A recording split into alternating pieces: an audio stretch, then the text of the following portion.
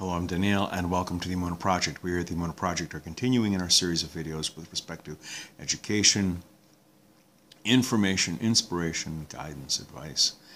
And those of you who have seen a lot of my videos know that I'm attracted, and it catches my eye whenever there's an unusual wording or phraseology.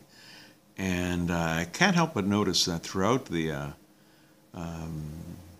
most of the Torah, especially when God is commanding Moses to do something, sometimes it will say, commanded something to Moses, and then sometimes it will say to him. To Moses, to him, it's the same thing. So why does in one case it says to Moses, and one time it says to him? And can we learn anything from the distinction between the two? Because it's the same guy. It was Rav Elchanan Wasserman who says that there's a distinction between Moses the man and Moses the leader, the greatest of the prophets, the leader of the Jewish people. Moses himself didn't attribute a lot of significance to his role as the leader of the Jewish people because, as the Torah tells us, he was the most modest of men.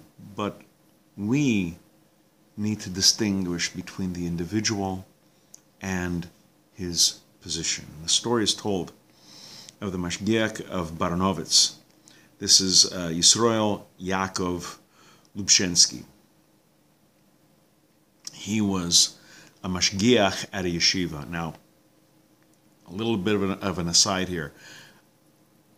A mashgiach at a yeshiva, at a rabbinical school, is not the same as a mashgiach like me, a kosher inspector in a restaurant, or at a food processing plant, or a meat processing plant, or a cheese plant.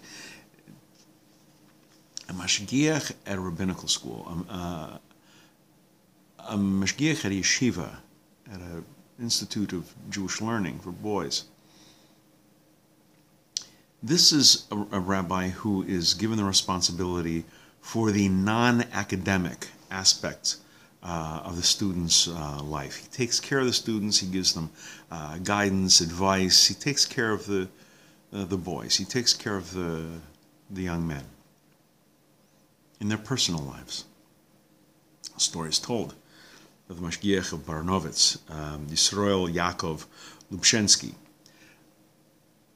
The rabbi was very ill, gravely ill. Rav Elchanan, who was the Rosh Yeshiva, came to visit him. He's supposed to visit the sick. He walks in, and the Rebbetzin, the Mashgiach's wife, lamented the fact that her husband, Rav Yisroel Yaakov Lubshenski, the Mashgiach, refused to allow his students. He would not permit his students to assist him in any way. He was sick, but he wouldn't let the boys, wouldn't allow the boys help him in any way. And Rav Elchanan mused. He thought, I don't understand. Perhaps for himself, he may not want to take advantage of the student's help. But what about the Mashgiach? What about his role as Mashgiach? He needs the students to help him so that he can recuperate more quickly from his illness. Indeed, the Mashgiach should see to it that the Mashgiach gets better. Since the yeshiva, the school, badly needs the Mashgiach. In other words, the rabbi as an individual, fine, that's one thing. A person's sick, you take care of him. But in his role as the boy's guide and advisor, that position, that person, as it were, that person needs to get better. That person needs to have the students help him so that he can return to that position at the school, making a distinction between the individual and his position. And he used, to back up his argument, the Rosh Yeshiva, the head of the school, used to to back up the argument, this very idea of how Moses viewed himself. It's this outlook. You need to distinguish between an individual and his position, excuse me, and his authority. This is the outlook of one whose attitude is molded by a Torah perspective.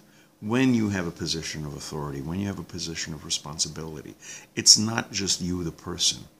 That position, it's almost like a separate person. And you can't think of it as the same way. Oh, I don't want somebody help. Mazel tov, you don't want somebody help. But what about your position as the dean of a school? That person needs help because the school needs him. It's in common parlance, we talk about people wearing different hats. Okay, my position as a Mashgiach, my position as a father, my position as whatever. These are different aspects, different facets of yourself, and we need to view them in the proper perspective. We're going to be doing more videos along these lines. Please come back, please watch, please learn. And until next time, on behalf of the Emunah Project, I'm Daniel, and thank you too much.